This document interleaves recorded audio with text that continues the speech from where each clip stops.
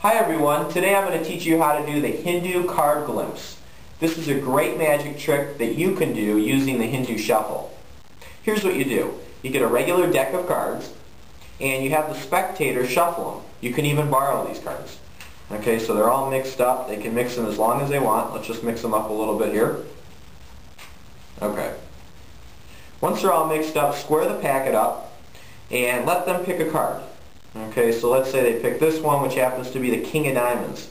Now, you tell them to hold on to it and not to show it to you. Okay? They're holding on to their selection.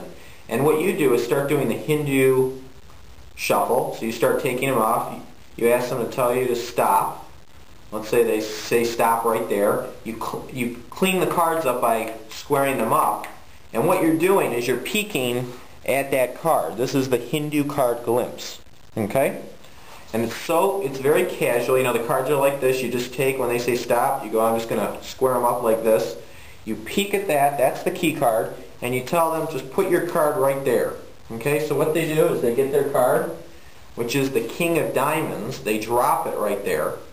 You remember your key card, which is the 7 of clubs, and you place them all on top.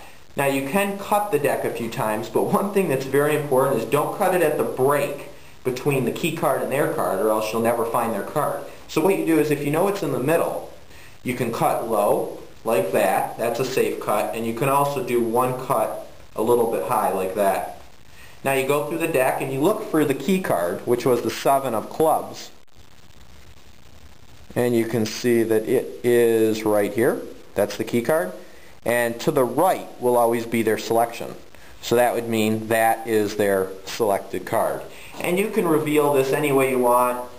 You know, you can have their finger move back and forth and you stop their finger on their card. You can just go through and pick their card out. You could pull out their card with a few others and reveal it any way you want to. But you'll know which one it is because of the Hindu glimpse key card method. So once again, I hope you enjoyed this video tutorial on how to do the Hindu card glimpse. It's a great method to use, and I hope you enjoyed the video.